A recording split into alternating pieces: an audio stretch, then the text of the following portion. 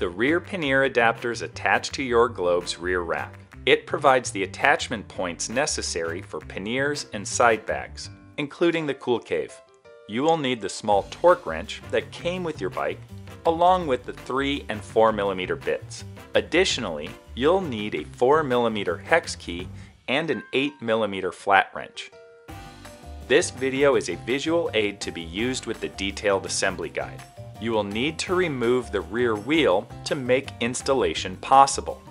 Please watch how to remove and replace the rear wheel video. We will start on the drive side with the derailleur and gears. Place a washer on a long 35mm bolt and insert it through the adapter block and adapter arm. Add another washer to the end and thread on the M5 nut by hand. Do the same on the other end of the adapter.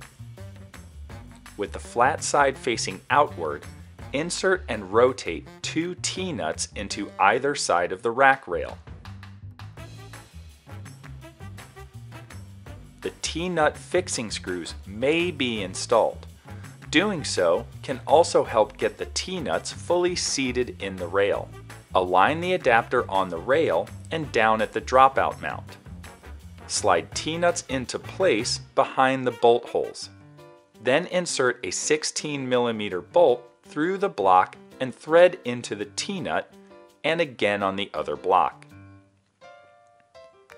Place a large washer on an M6 threaded stud and insert it through the dropout mounting hole from inside.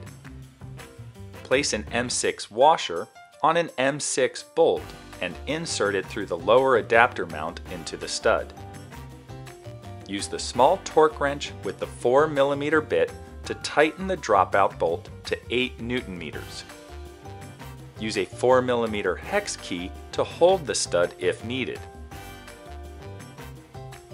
Use the torque wrench with the 4mm bit and the 8mm flat wrench to go back and complete tightening the slide adapter bolts to 6.2 Nm.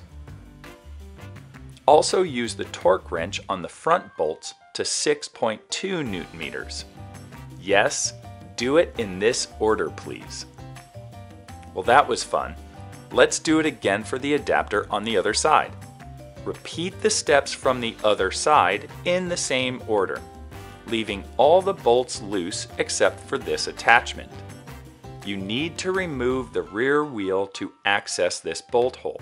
Watch the rear wheel removal video to learn how.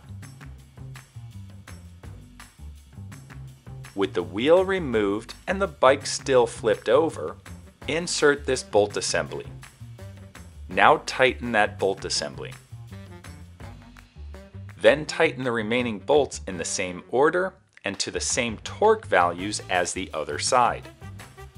Wondering why you have some extra hardware? There are multiple mounting locations for the Hull LT. Please refer to the detailed instructions in the assembly guide for additional information.